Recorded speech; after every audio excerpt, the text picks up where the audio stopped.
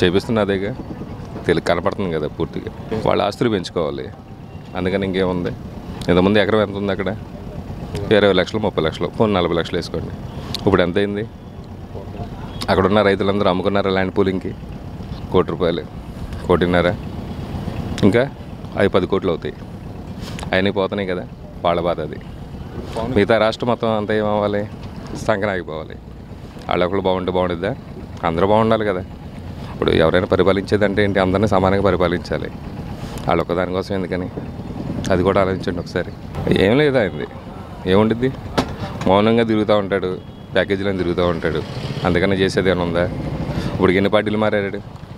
దేంట్లో నికరం ఉంది? అరవడం ఒకటే, చేసేది ఏముండదు, ముందు కూడా ఉండదు. జగన్ అనుకున్నా చేస్తున్నాడు కానీ ఎక్కడ వెనక జరగట్లేదుగా. ఎంత ఏదైనా కానీ దాన్ని బట్టి ఆయన చేయాల్సింది ఆయన చేసుకుంటాడు. ఎవరైనా కానీ అడ్డం పడాల్సింది చేస్తూనే ఉంటారు. ఈయన పని ఈయన చేసుకుంటూ ఉంటాడు. అందరికీ డెవలప్మెంట్ వస్తుంది కండి. ఇప్పుడు నేను పక్కనేగా ఉంది, అది విజయవాడేగా. విజయవాడలో ఎవరైనా అల్లరి చేస్తున్నారా? ఎక్కడ చేస్తున్నారు? అక్కడ ఒకసాటే కదా, మిగతా వాళ్ళందరూ కూడా చేయాలిగా. అది ఆలోచించాలిగా అందరూ, జనాలందరూ కూడా. అవును, ఎక్కడ చేస్తున్నారు? ఇప్పుడు విజయవాడలో ఎవరైనా చేస్తున్నారు? చూపించండి.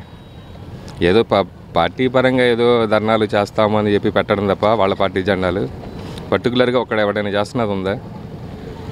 సామాన్య మానవులకి ఎవరికి నష్టం జరగట్లా. అక్కడ ఏం జరిగింది? ఏం కట్టారు? 5 సంవత్సరాలు మభ్య పెట్టారు. ఇంకో 5 సంవత్సరాలు వాళ్ళకే ఇచ్చినా అదే మభ్య పెడతారు.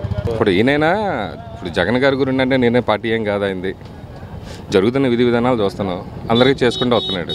చేశాడంటే రాజధాని వరకు చేసాడుకున్నాడు. పొలాలన్నీ కొనుక్కున్నారు కదా. రాజధాని అనేది ముందు డిక్లేర్ చేసేటప్పుడు వాళ్ళు ఎవరు కొనలేదనా? ఉన్నాయి అని రూమర్ ఉన్నదేగా. 2 చేతులు గల ఉంది, టపట్లు మోత రాదు. కొనందే రాదు కదా, జనాలందరూ పుట్టించలేరు కదా. ఎవరికాళ్ళు స్వతంత్రంగా వచ్చి చూడమనండి. రాష్ట్రం మొత్తం మీద ఆ ఒక్క ప్రాంతం తప్ప మిగతా వాళ్ళు ఎవరు గొడవలు చేయట్లే. దాన్ని బట్టి వాళ్ళ ఆస్తులు కాపాడుకోవడం తప్ప ఇంకెవరికి ఏం లేదు.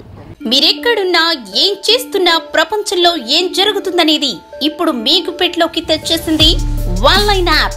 పొలిటికల్, మూవీస్, రాశి ఫలాలు, ఆరోగ్య సలహాలు, సీరియల్స్ విశేషాలు, ఇలా ఒకటేమిటి బోలెడన్ని విశేషాలను మినిట్ టు మినిట్ మీకు అందిస్తుంది ఆన్లైన్ యాప్.